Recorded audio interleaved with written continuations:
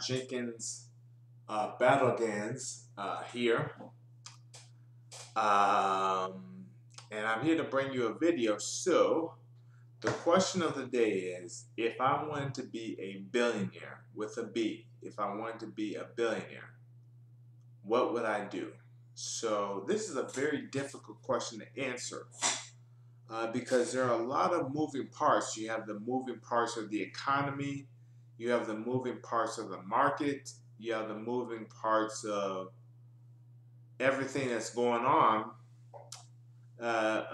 You know, the economy itself, and of course another aspect that's going on now is public health and safety. So the question is, with all that, with all the moving parts that are contained in society, from nature and industry and technology and art and social media is a big one. So with all the trends that are going on and all the changes that are happening, how would I become a billionaire? Um, so there were two general schools of thought here. So the first school of thought is that you don't necessarily, you know, I don't necessarily want to be a billionaire. I just want to be happy, and so instead of using the billionaire thing as an intermediary to being happy, why not just do what I have to do to become happy? So there's a one school of thought, and then there's the other school of thought is that I just want to have $1 billion. Obviously, it won't be in cash.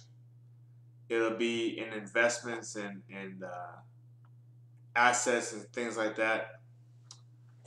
So so if I wanted to be a billionaire, I would have to I might possibly have to get rid of all my hobbies, and I might have to say, what is the very one thing that I can do, most likely related to programming. So what is the very one thing that I can do that I'm good at that's going to lead me to getting $1 billion or more?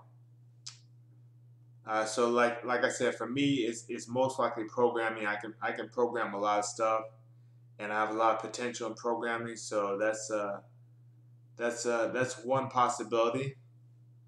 But the jack of all trades thing might not work for me. So